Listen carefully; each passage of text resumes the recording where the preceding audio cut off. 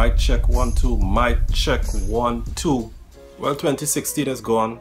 We're in 2017. Happy New Year, everybody.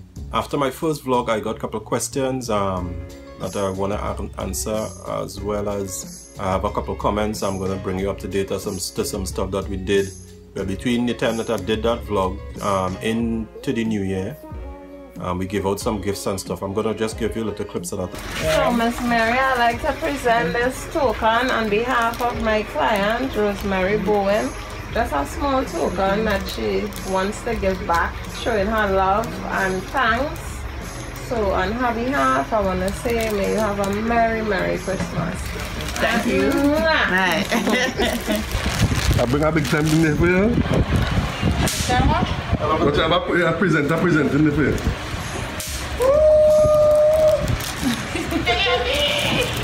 Yeah, present in there.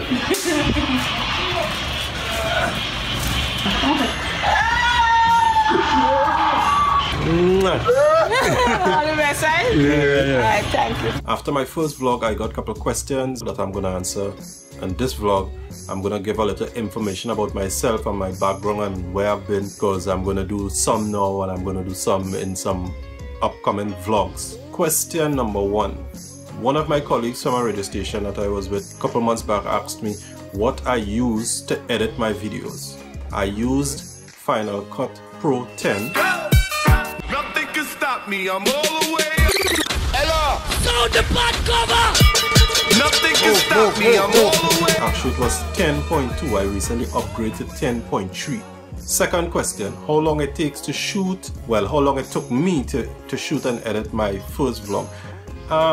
It took basically a day. It was just some clips that I had that day, which was the actual Thursday that we went to the mall, and I had some other stuff from previously, like the stuff I used with Shinobi Peters from St. Vincent. Shinobi Peters, Okay. what do you think about the mall? It's sexy. The mall sexy? Mall sexy. So I would say overall, between learning the program, because I was using it basically in full for the first time, it took me about 6 hours to edit. To shoot the clips, it take about a couple of minutes. Actually, it didn't even take an hour to shoot all those clips. Summary about myself, well, brief. I started off being a technician, that's a radio and TV technician.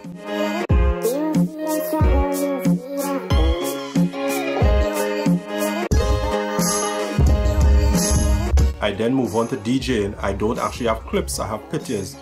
Then I got into radio. My first radio job was at 96.1 from 1998 to 2005.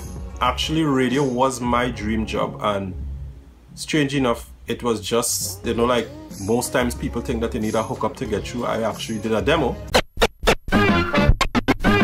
Now, I have a question for the viewing audience right now. The question is, on WhatsApp we have certain groups, and the groups that we have give us information like roadblock and license officers ripping tint to avoid certain places and drive on other roads and take alternative routes. Do you think information like that is making us a more lawless nation? Do you think that the actual guys who is indulging in certain activities have this WhatsApp group and using it to their benefit? You can leave a comment or a video response to the question. It will be greatly appreciated. Some content creators are very idle. Check this out.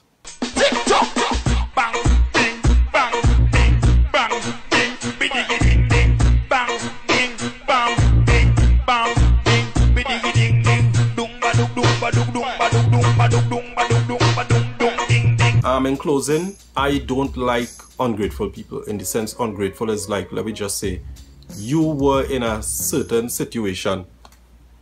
You were in a certain situation, a certain spot, and somebody came along and lifted you out of that spot by doing something positive in your life, and then maybe your relationship with that person went sour, and then you actually decide to do something out of timing.